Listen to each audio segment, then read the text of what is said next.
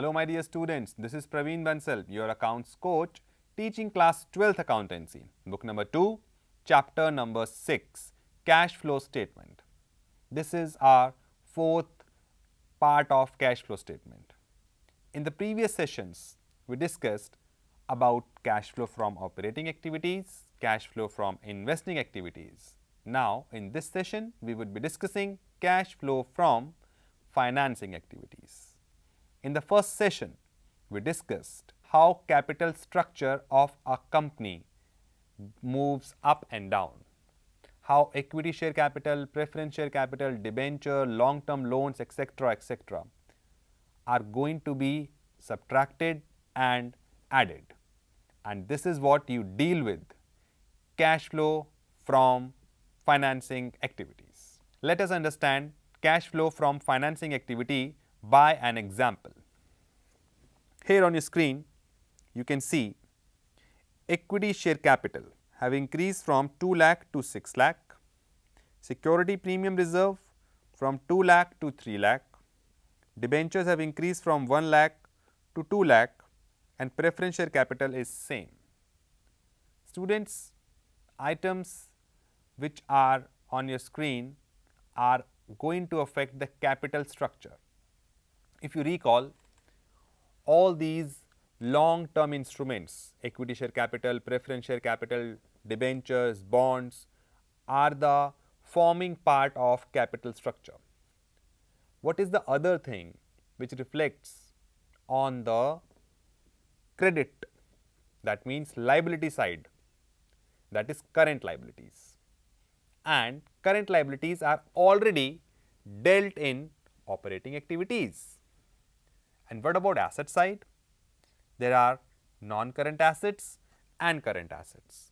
Non-current assets are already covered in investing activities, and current assets are covered in operating activities. So, we were left with equity and debt, and that equity and debt is going to be covered in this activity. Let's start this question. Here we have few adjustments as well.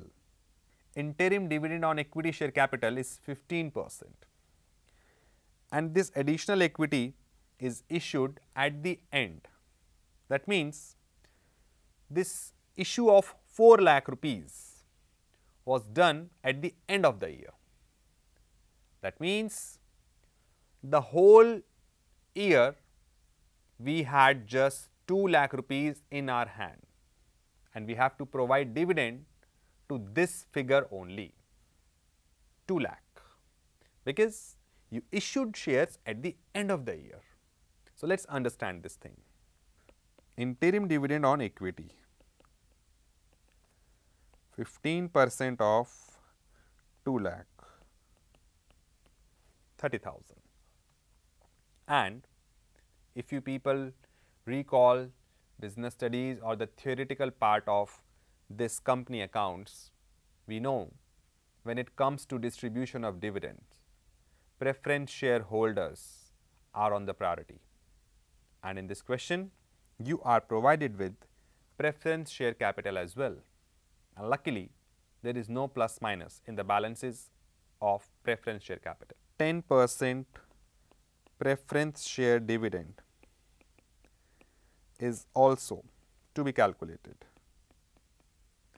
10% of 3 lakh, which means 30,000, and we consider that 30,000 on preference shareholders as dividend were paid before equity share capital.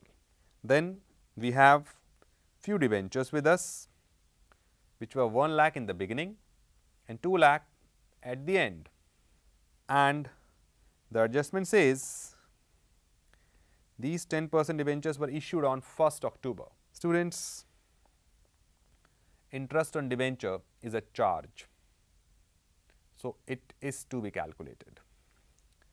As the question is saying, debentures were issued on 1st of October. So, interest on debentures would be 1 lakh into 10%, but for 6 months, plus 2 lakh 10% for 6 months. This make it 5,000 plus 10,000 is equal to 15,000. So, these all things are going to be in your working notes. Let's start putting these items into format. Cash flow from financing activities. The first item is equity share capital moving from 2 to 6 lakh plus issue of share capital positive 4 lakh. Then we have dividend as well, and we calculated it 30,000, and it is an outflow. Students, here you need to focus on this item of dividend. If you recall the format of cash flow from operating activities, first we calculated net profit before tax and extraordinary items, where we added this dividend. Being an extraordinary item, we added it over there, but we are subtracting it in cash flow from financing activities. That means this dividend thing is going to be treated twice. If you will get a question where you have to calculate operating, financing, investing, all the three things combinedly, then there are few items which are to be treated twice, and dividend is one of them. Dividend is to be added in cash flow from operating activities and to be deducted from financing activities like I am doing now. Then, if you recall investing activities, we treated few items like this there as well. For an example, you added interest received in investing activity, and we used to subtract such kind of income from operating activities. Receiving rent, interest, dividend, those all kind of incomes are not our operating thing.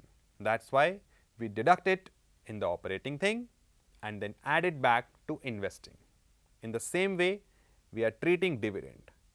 I repeat, deducting it from financing and adding it in the operating. Okay, students, let us move ahead. Second thing is security premium reserve. It has increased from 2 lakh to 3 lakh.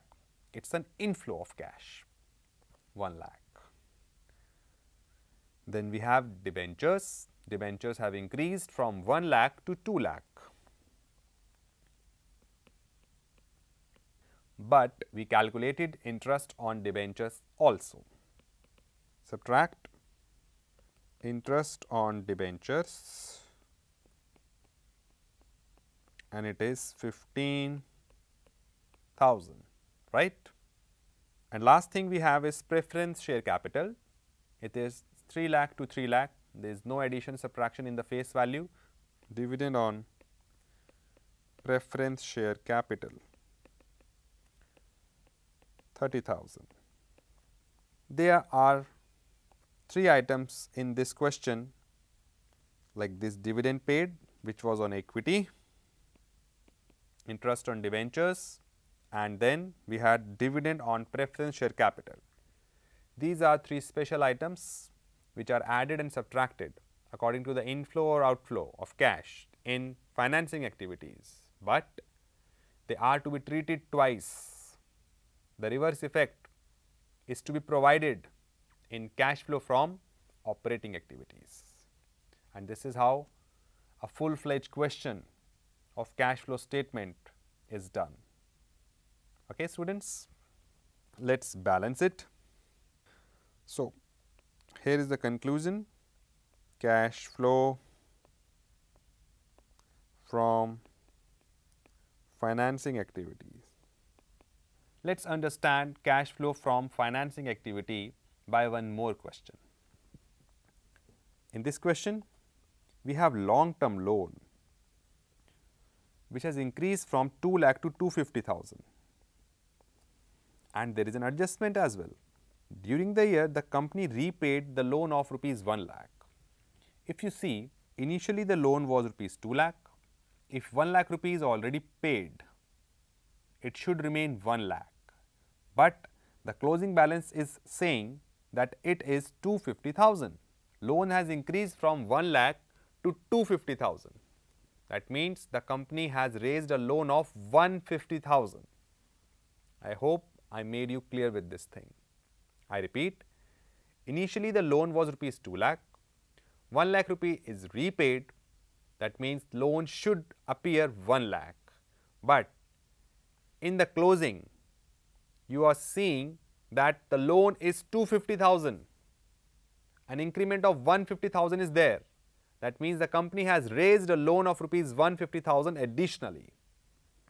Then we have preference share capital, which has got reduced from 4 lakh to 3 lakh. We have an adjustment to that. Preference share capital was redeemed at a premium of 5% at the end of the year. Sometimes shareholders get the money back, preference shareholders, and they get it at a premium. As you can see, there is a reduction in the value of preference share capital, 4 lakh to 3 lakh, and this reduction is done on a premium, and the premium rate is 5%. And at last, we have debentures. Debentures are 12% debentures, increasing from 3 lakh to 4 lakh.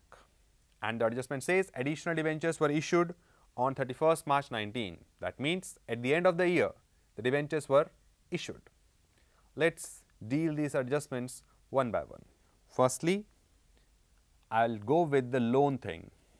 Loan of rupees 2 lakh, repaid 1 lakh. It should be 1 lakh, but at the end, I am seeing that it is 250,000.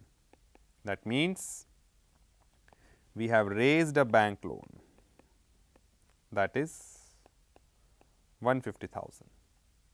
Clear, students? We could have made this thing by making an account also. Let's see that. Simply, we would draw a liability account. Opening balance will be appearing on the credit side, that is 2 lakh, and closing balance would be appearing on the debit side.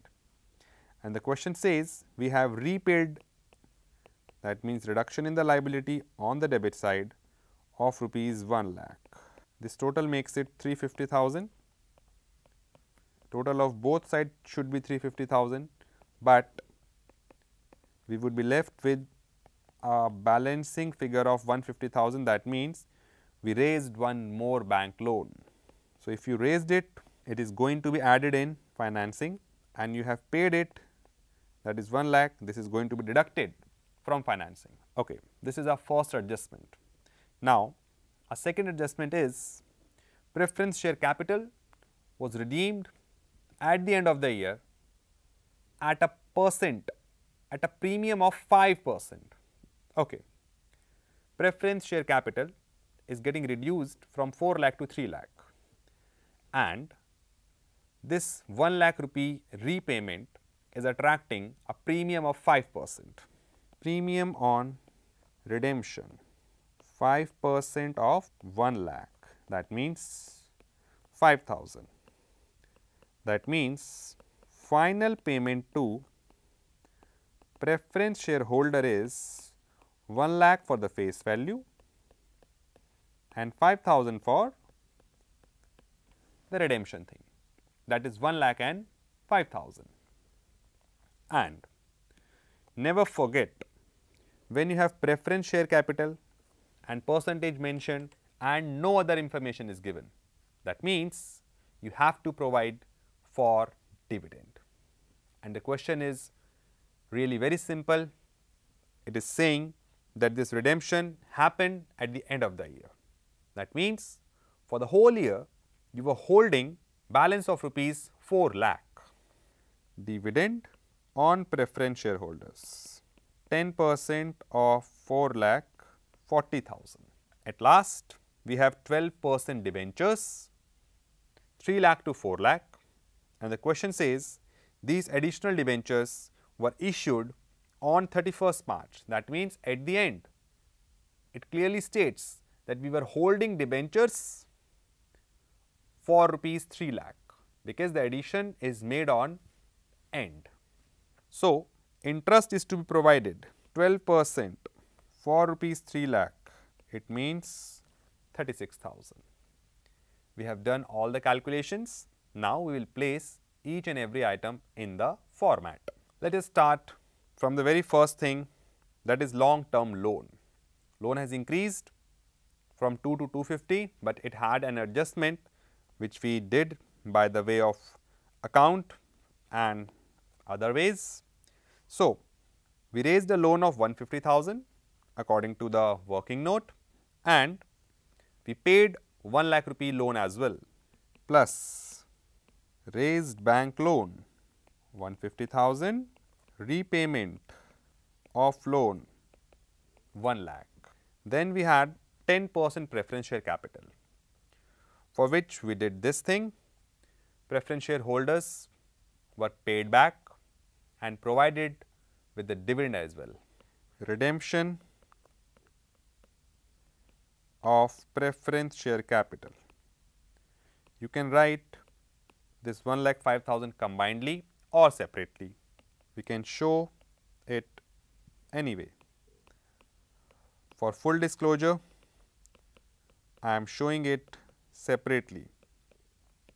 Premium on redemption. Then we have 12% debentures, 3 lakh to 4 lakh. Issue of debentures, 3 lakh to 4 lakh.